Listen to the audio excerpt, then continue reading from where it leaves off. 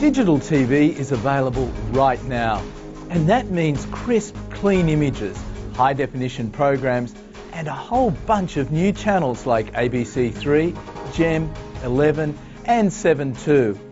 You can watch digital programs on a digital TV or by connecting a $50 set-top box to an old-style analogue TV.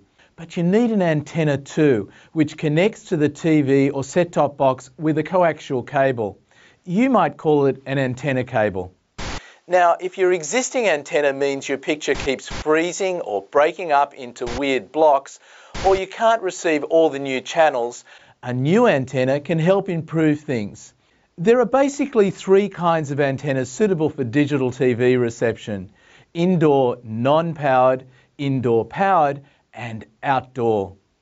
The indoor models are ideal if you can't access the outside of your building or the main antenna outlets, and for best reception they should be positioned as close to an external wall as possible.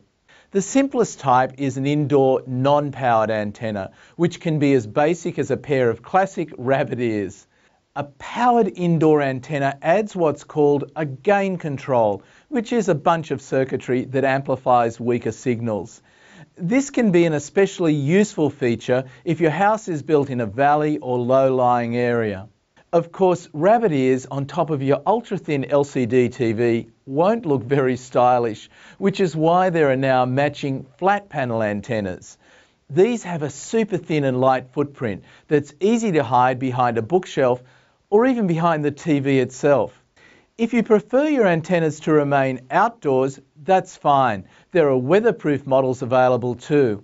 These have the same functionality in a tough case that can withstand wind, rain, and even hail. And the compact design means your roof won't look like there's an ASIO base inside your house. If you already have a good traditional antenna on the roof, a signal amplifier might make the difference between freezes and breakups and a silky smooth picture. A signal amplifier is also useful if you want to split your antenna between two TV sets, say one in the lounge room and one in the bedroom. The amplifier doesn't need to be professionally installed, but you can put it up in the roof or attach it to new sockets in the wall if you want to keep things tidy. If your external antenna still can't get a clear digital picture, it's time to contact an antenna specialist who'll come and sort it out for you. It might cost a few $100s, but the results will be well worth it. One more thing to be aware of: even the best antenna in the world can be let down by old or dodgy cables. Bad cables are subject to interference. What's the point of a good signal if you can't get it from the antenna to your TV? Quad-shielded coax cable surrounds its copper core with layers of insulation, which protects the signal from interference. So let's recap. You can receive digital TV on an older style antenna, but a new aerial might pick up more channels. If you already get pretty good reception from your indoor antenna but want to hide it away, choose an indoor flat panel antenna. If your TV reception is flaky or inconsistent, good some days, bad the next, choose an indoor powered antenna with signal gain control. If you don't want an antenna inside the house or really need the extra elevation from your roof, choose an outdoor multi-direction antenna that's weather resistant and can be mounted on a pole for even better reception.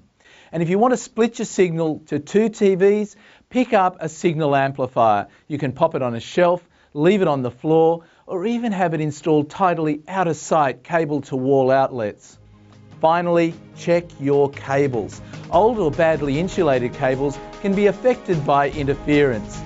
Upgrade to quad-shielded coax cable for a rock-solid signal.